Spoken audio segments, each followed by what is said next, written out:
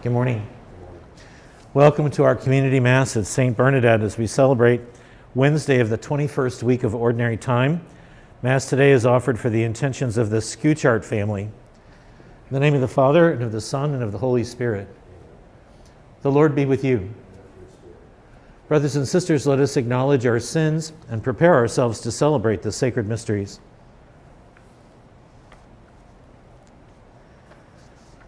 I confess to Almighty God and to you, my brothers and sisters, that I have greatly sinned in my thoughts and in my words, in what I have done and in what I have failed to do, through my most grievous fault. Therefore I ask Blessed Mary, ever Virgin, all the angels and saints, and you, my brothers and sisters, to pray for me to the Lord our God. May Almighty God have mercy on us, forgive us our sins, and bring us to everlasting life. Lord, have mercy. Lord, have mercy. Christ, have mercy. Christ, have mercy. Lord, have mercy. Lord, have mercy. Let us pray.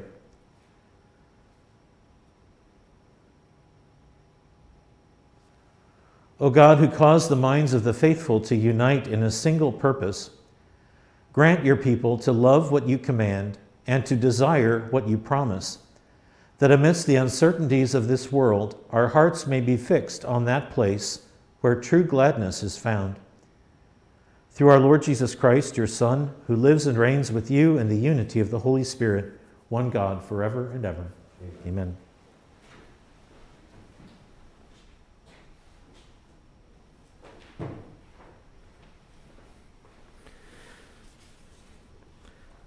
A reading from the second letter of St. Paul to the Thessalonians. We instruct you, brothers and sisters, in the name of the Lord Jesus Christ, to shun any brother who walks in a disorderly way and not according to the tradition they received from us. For you know how one must imitate us. For we did not act in a disorderly way among you, nor did we eat food received free from anyone. On the contrary, in toil and drudgery, night and day we worked, so as not to burden any of you. Not that we do not have the right. Rather, we wanted to present ourselves as a model for you, so that you might imitate us.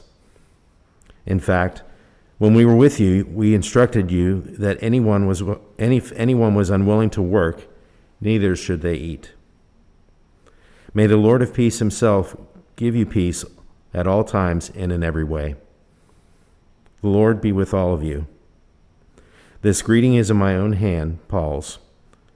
This is the sign in every letter. This is how I write. The grace of our Lord Jesus Christ be with all of you. The word of the Lord. Thanks be to God. Blessed are those who fear the Lord. Blessed are those who fear the Lord.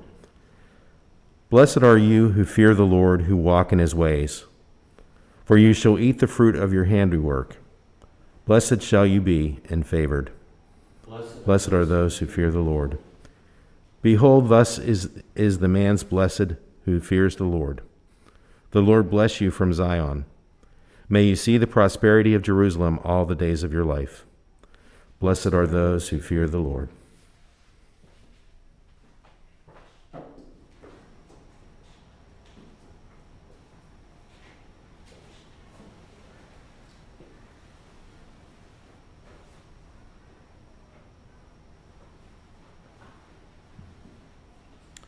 The Lord be with you. A reading from the Holy Gospel according to Matthew. Jesus said, "Woe to you, scribes and Pharisees! You are like whitewashed tombs, which appear beautiful on the outside, but inside are full of dead men's bones and every kind of filth. Even so, on the outside you appear righteous, but inside you are filled with hypocrisy and evil doing. Woe to you, scribes and Pharisees, you hypocrites! You build the tombs of the prophets and adorn the memorials of the righteous. And you say, if we had lived in the days of our ancestors, we would not have joined them in shedding the prophets' blood. Thus you bear witness against yourselves, that you who are the children of those who murdered the prophets now fill up what your ancestors measured out." The Gospel of the Lord. So I don't know, it's 8 o'clock in the morning. This is the first day of school. Andy was stuck in the carpool line for like, how long? Like 20 minutes. 20 minutes. We almost didn't get mass on. There's people walking up outside. It's like crazy this morning. First day of school is always bad for carpool, but this year we have, 60 new families?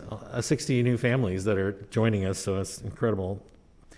So first thing I want to say is today, for our Mass, let's keep our school and our Mass intentions. All those children and teachers who are making this great effort to come back to school. But I also want to talk about this gospel this morning because we have, well, it's similar to yesterday. Jesus is calling out the Pharisees. Actually, he's calling out anybody who's a hypocrite. And the hypocrite, just because he gives a bad, so the whole first reading was about how St. Paul was saying, we gave you a good example, we worked hard, we earned whatever we got, and you saw the right way to live because that's the way we were living. This witness of right living is something that's so important.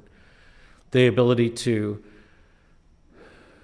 reveal to other people your vulnerability, your humility, really, isn't it? Humility. It's because none of us are really that special, and those who want us to think they're so special or want to be thought of as very special all the time, that's hypocrite. That's hypocrisy. That shows some kind of internal deficiency. I think that what Jesus is saying, when he calls out the Pharisees, he's like, you better not just look good on the outside, but you better be good on the inside. And this is similar to yesterday's homily, which is fortunate because I had Mass in the church, so I can kind of use a similar homily today online. But there's a reason for that we need to give good witness to one another. Obviously, we need to build each other up through good example. We need to edify one another, which means to inspire each other to be better. But there's also an internal component to this, which I think is really important. And I was given, maybe when I was in Jerusalem, I purchased this book. I don't remember. I don't think it was a gift, but it's someone who writes about the Quran, and he writes messages of, because there's so much in our culture today that wants to say that the Quran is a book about death and killing.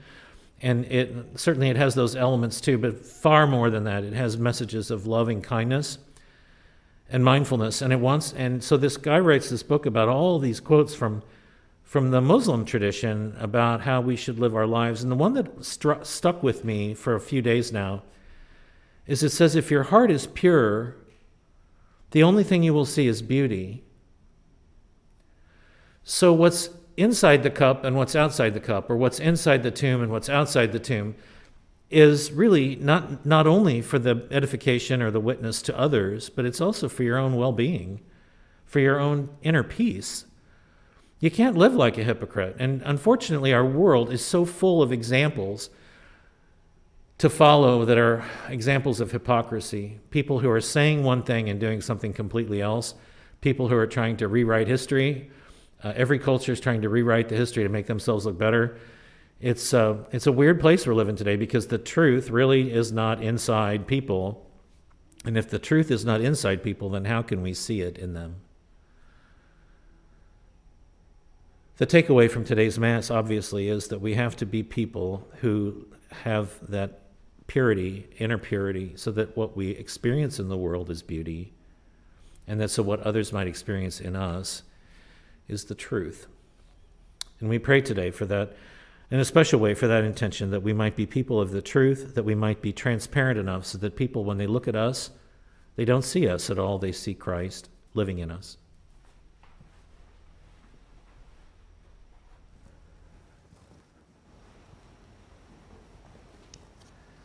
Now let us stand for our prayers of the faithful.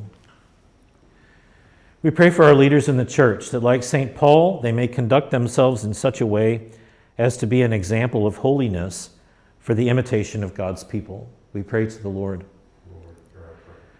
That the Lord of peace may give to our hearts, our homes, and our world peace at all times and in every way. We pray to the Lord. Lord, hear our prayer. For all who are infected with the disease of hypocrisy, whose hearts do not match the role they play before others, that they may receive the great grace of insight and conversion. We pray to the Lord. Lord, hear our prayer. For those who are forced to labor in toil and drudgery under the trials and burdens of life, that they may find loving hearts and willing hands to help them, we pray to the Lord. Lord, hear our prayer. For all who have gone before us, marked with the sign of faith, that the grace of the Lord Jesus may be with them, purifying them and leading them to their heavenly home, we pray to the Lord. And for all of the intentions that we include in the silence of our hearts.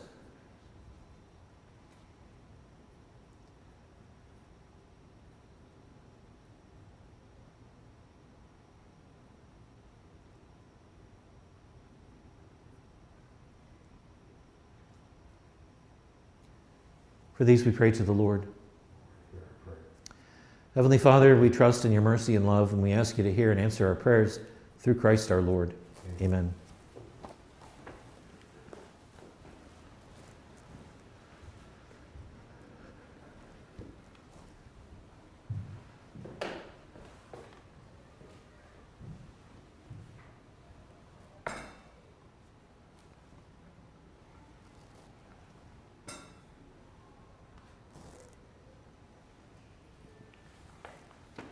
Blessed are you, Lord, God of all creation, for through your goodness we have received the bread we offer you.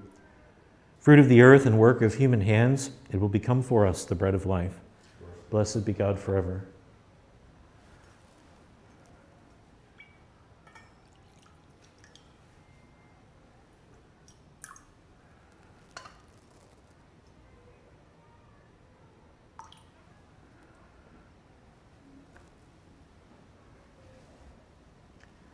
Blessed are you, Lord, God of all creation, for through your goodness we have received the wine we offer you. Fruit of the vine and work of human hands, it will become our spiritual drink. Blessed be God forever.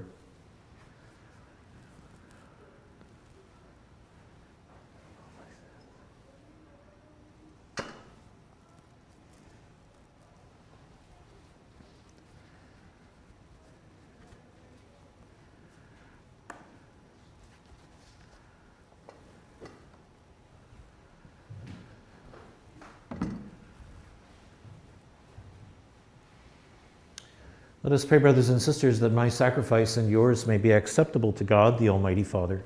May the Lord accept the sacrifice at your hands. Praise the Lord of his name, for our good of all the church. O Lord, who gained for yourself a people by adoption through the one sacrifice offered once for all, bestow graciously on us the gifts of unity and peace in your church, through Christ our Lord. Amen. The Lord be with you. Lift up your hearts. Let us give thanks to the Lord our God. It is truly right and just, our duty and our salvation, always and everywhere to give you thanks, Lord, Holy Father, Almighty and eternal God. For you so loved the world that in your mercy you sent us the Redeemer, to live like us in all things but sin, so that you might love in us what you loved in your Son, by whose obedience we have been restored to the gifts of yours, that by sinning we had lost in disobedience. And so, Lord, with all the angels and saints, we too give you thanks, as in exultation we acclaim.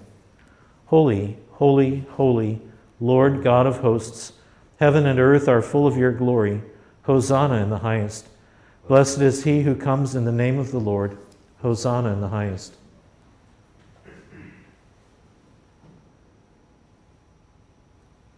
You are indeed holy, O Lord, the fount of all holiness. Make holy, therefore, these gifts by sending down your Spirit upon them like the dewfall, so that they may become for us the body and blood of our Lord Jesus Christ.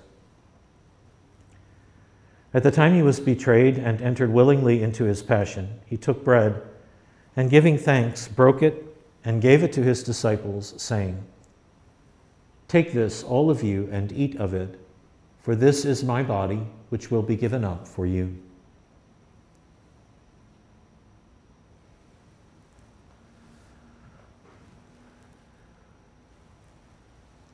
In a similar way, when supper was ended, he took the chalice.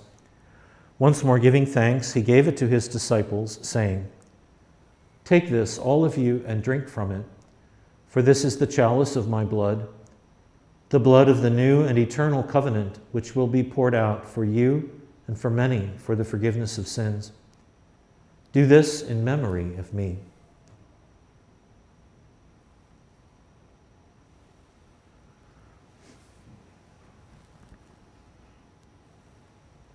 The mystery of faith.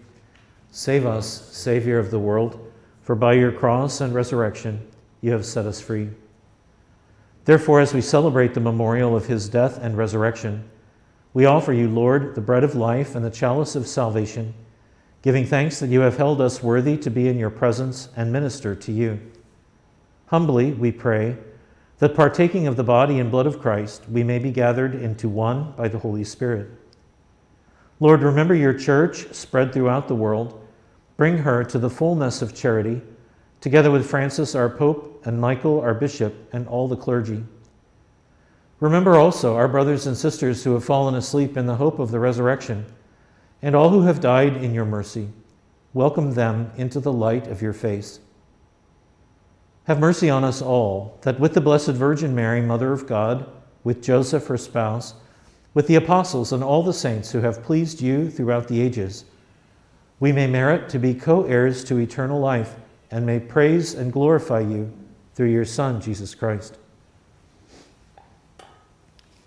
Through him and with him and in him, O God, Almighty Father, in the unity of the Holy Spirit, all glory and honor is yours forever and ever. Amen.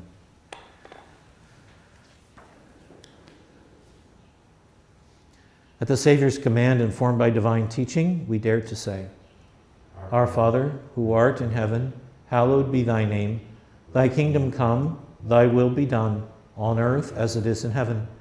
Give us this day our daily bread, and forgive us our trespasses, as we forgive those who trespass against us. And lead us not into temptation, but deliver us from evil. Deliver us, Lord, from every evil.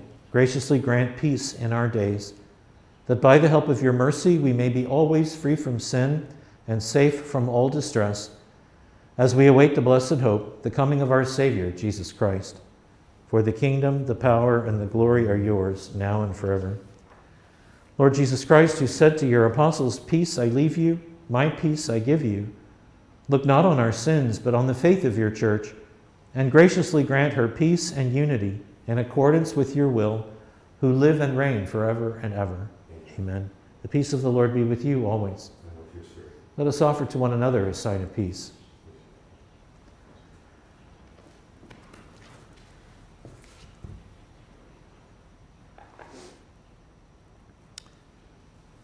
Lamb of God, you take away the sins of the world, have mercy on us. Lamb of God, you take away the sins of the world, have mercy on us. Lamb of God, you take away the sins of the world, grant us peace.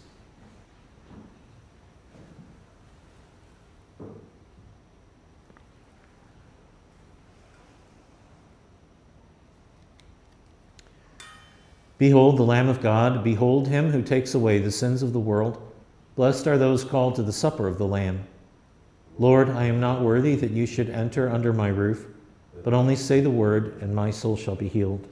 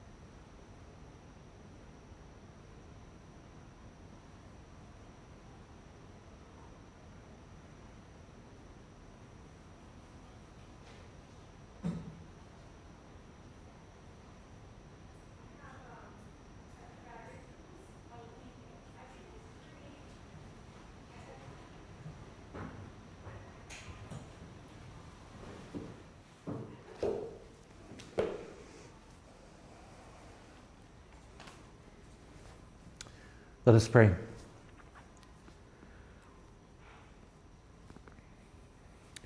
Complete within us, O Lord, the healing work of your mercy, and graciously perfect and sustain us, so that in all things we may please you, through Christ our Lord. The Lord be with you. And with your spirit. Let us bow our heads and pray for God's blessing.